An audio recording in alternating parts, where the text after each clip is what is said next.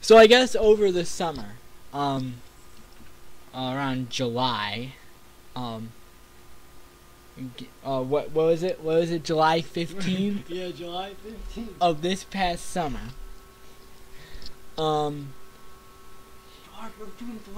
Yeah, now I wasn't informed of this, in fact, until around the end of August. But apparently on July 15th, one of my friends picked up a girlfriend. Surprise, surprise. Okay, so yeah. So now he has a girlfriend. Whoopty. And, I thought, oh, okay, this is good, he deserves it ever since the last one. That didn't go very well. But that's another story in itself, believe it or not. But anyway, so he, I was like, okay, cool, and it's good, and, that was before, and now is now, and this is what it's like. 7/15/11 less than 3. Yes, that's his signature. But anyway, so when we went to school, I didn't know who his girlfriend was, believe it or not. I only heard the name and recognized the name, but I didn't know who it was. And of course I won't say any names, because this is I just don't use names. But anyway, yeah, so I saw him hanging out with this girl who was like 6 feet shorter. Yeah, and I'm like, who's this? And he just looks at me weird, like, what are you doing here? And I'm like, ugh. And I'm like, oh, this must be your new girlfriend or whatever. She, Anyway, so what is this video about? Well, it's about how he's doing this.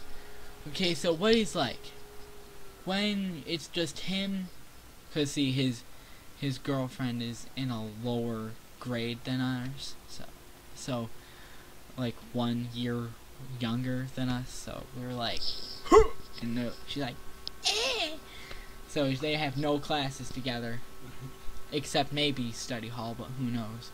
But yeah, so they're he's normal when, like, he's by himself, but then when his girlfriend comes, he literally abandons all of his friends for her, like, holds hands and leaves, like, gone, like that.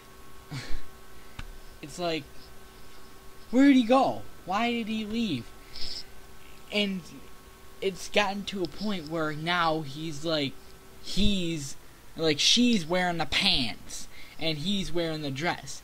He bows down to everything she does. He goes where she does. Kind of seems like he does what she wants him to do. She has total control over him, and he allows it to happen. We were walking home earlier today, and his house was on our route, and we had another friend with us. We were walking, we passed his house, and he was across the street from his house, and he was going the opposite direction of his house. And I said, yo,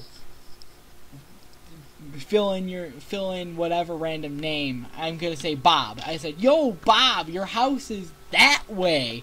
And then he says something, I couldn't hear him. And then he continues walking the other way. I'm like, dude! And my friend turns to me and he's like, yep, he's whipped.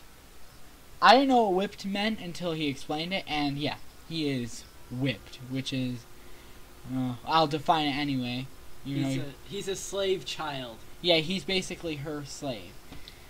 And I also saw him, not today, but yesterday. They're like making out in the school and stuff. It was really weird and awkward. And I don't know. It's very strange, and really, I thought you were supposed to put your friends first. Isn't that kind of how it goes? I thought so. Ted thought so.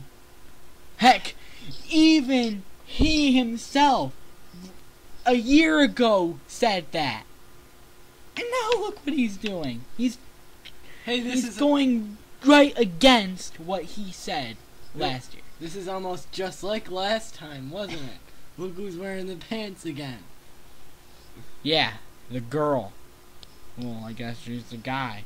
Seriously, he does whatever she wants him to do, and he goes wherever she does. He's like all over her.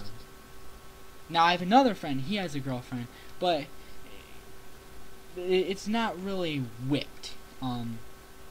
Mr.